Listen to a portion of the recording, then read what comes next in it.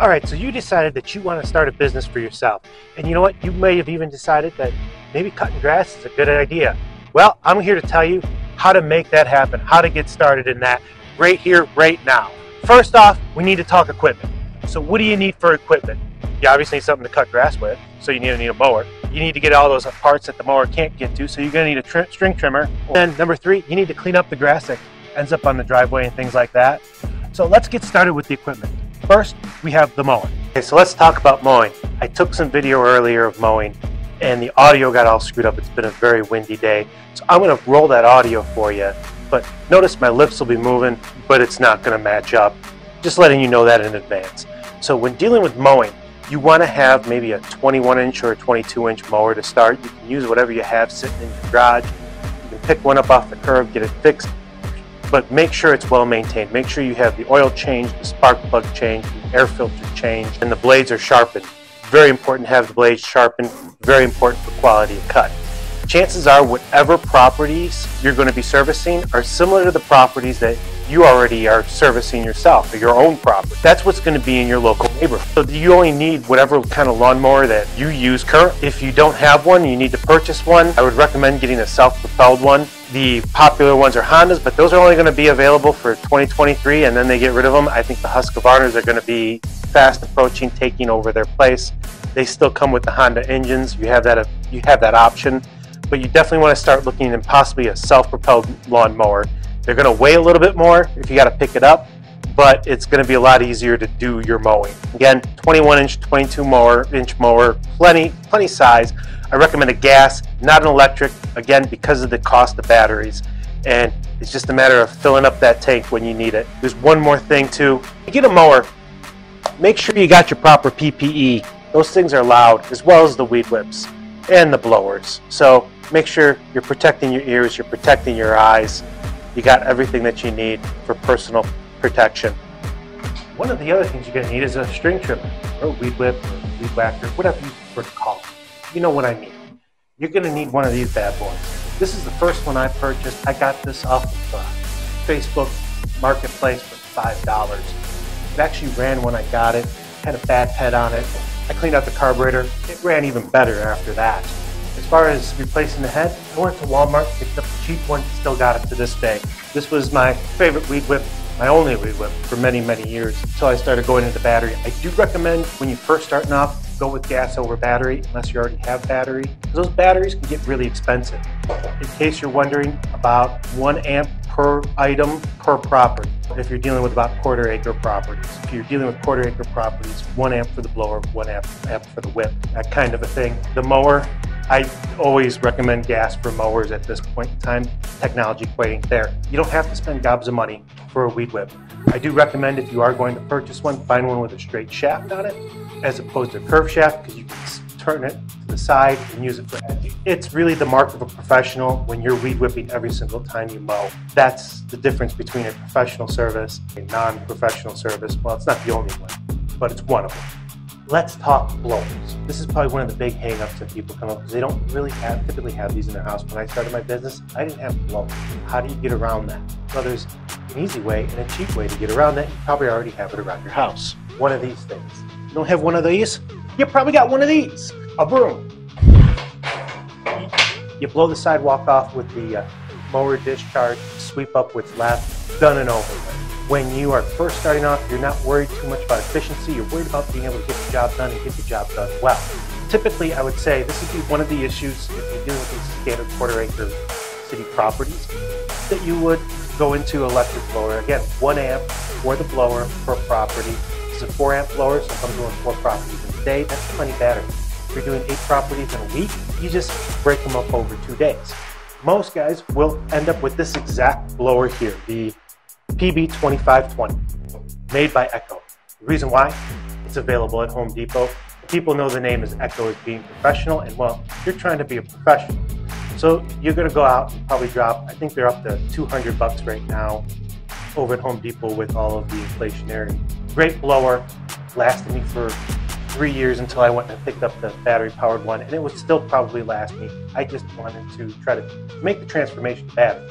Highly recommend this particular blower. They're available at Home Depot if you don't have a local power store or something near your house. They work great. They'll do the job. I still keep this around for those really big leaf cleanup. Probably better to use gas as opposed to battery, unless that's going to be part of your shtick in your business, is that you only use batteries. But okay, so it's time to talk about the last piece of equipment that you're going to need. The ride. Now, you might be saying, Mike, I'm 14. I don't even have a driver's license, let alone have access to a car. Even if you don't have access to a car, it doesn't mean you can't get started. You got 2 feet, you can push a mower to your site, you can get started. You just got to be careful about, well, where you have your customers.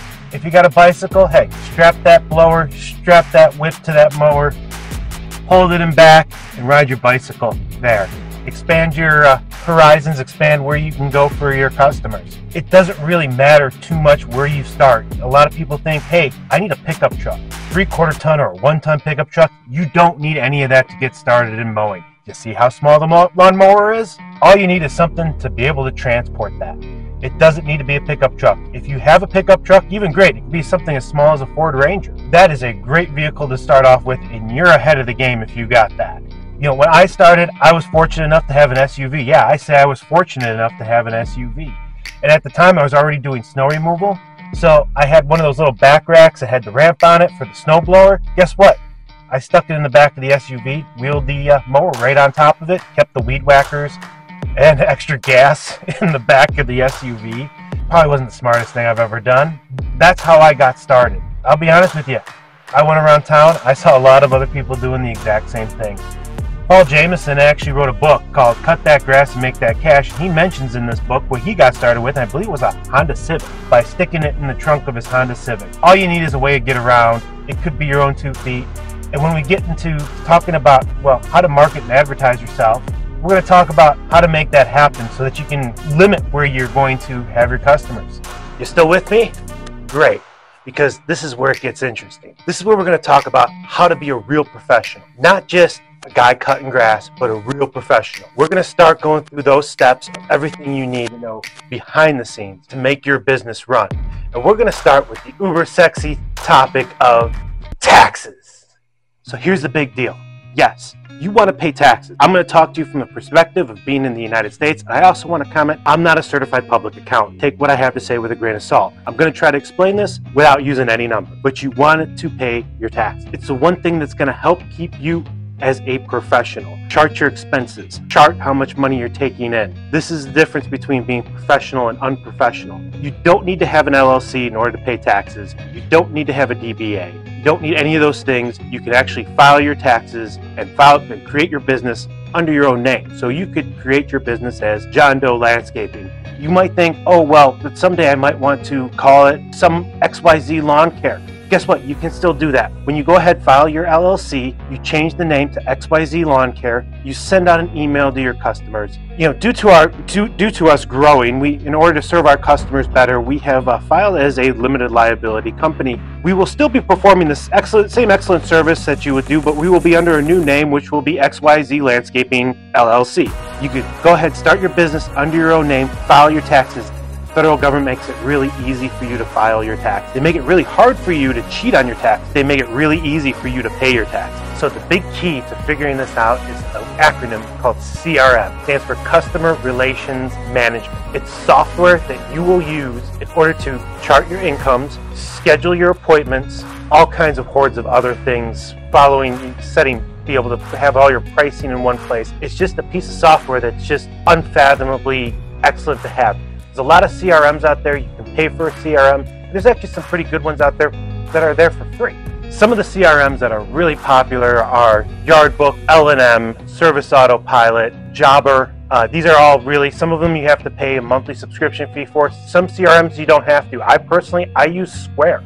I don't pay a monthly fee for it. The only fees I pay for is when people pay me with credit cards, I pay them credit card fees. So the reason why I'm mentioning Square is just because it's free and it's actually what I use. But you can use whatever you like. I'm not here to dictate or advertise for Square. They're not paying me to do anything. I'm only mentioning that, and the reason why I started was because I like their credit card processing fees and processing and everything else when it came down to it.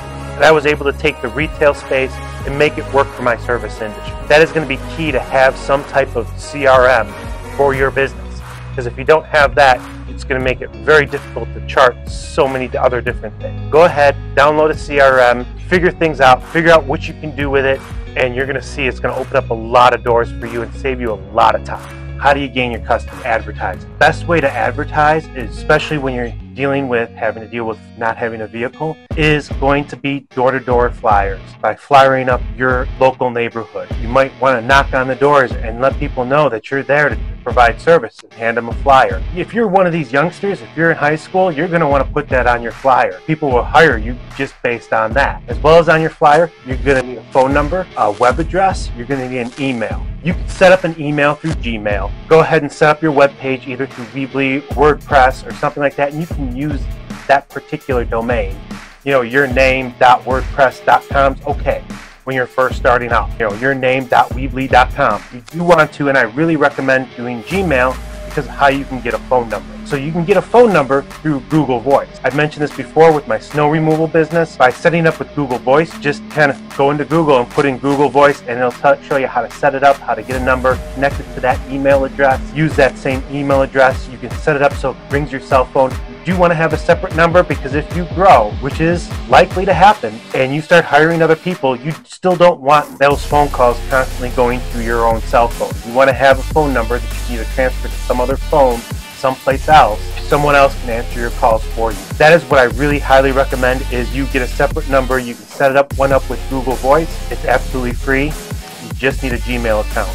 And while you got a Gmail account, you set it up to use as your business email account as well. If you had a name in mind, go ahead and use your name in that email that you had in mind. That until you get your first customer, you don't have a business. Even before you even worry about having all the equipment, you need a customer. You need customers to service before you have any services to provide. This is the key number one thing you want to start with, is customer acquisition. Let's talk a little bit about insurance. A lot of guys ask, how do I get insurance? You can start by either using one of the insurance companies like Nexus. One of the things that I had when I first went to my personal insurance company, they told me I had to be in business for 3 years, with insurance for 3 years, with no claims on that insurance for them to even consider insuring me. So you have to have insurance in order to get insurance. So you can either look at one of those insurance companies like Next they'll give an insurance policy to my shoe, or you can go ahead and call a local broker, an insurance broker that deals with a lot of different companies, can set you up with a company that will insure you, and you can have options then. So when dealing with insurance, there's a lot of different options to consider and to look at. First off, you're going to need general liability insurance.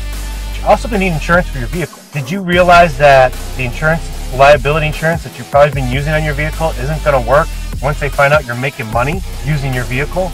It could continue to be a personal vehicle, and but you have to get a commercial insurance policy for your vehicle. Before you get all weary and crazy about this, keep in mind, by the time you couple this in with your liability insurance, your vehicle insurance might actually go down.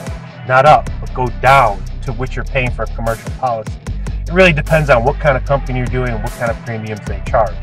But it is possible. That's what happened with me. I ended up switching companies because of my commercial policy, and my commercial policy for my vehicles is actually less than what I was paying for a personal policy. Keep that in mind when you're dealing with insurance. It doesn't always mean that it's going to add up to be more. It's probably not going to be astronomically less, but you might find yourself paying 10, 20 bucks less a year. I just have a few notes of personal advice that I wanted to leave you with. Number one, big question that gets asked, when should I start? What kind of economic issues could there be? That kind of thing. Let me tell you, the best time to start is right now. Always going to be an excuse not to start. You don't have to quit your day job to start in this business. You just have to be committed to it. You just have to go ahead and say you're going to do it. It's the best time to start right now. This is not some kind of get-rich-quick scheme. Sure, there's the ability to make a lot of money on it. This is far from get-rich-quick. A lot of time, a lot of effort, a lot of things that are going to happen, a lot of things that can go wrong when you're doing this. And just remember that when all those things are going wrong, yeah, you signed up for this. On that note, I'll see you next time.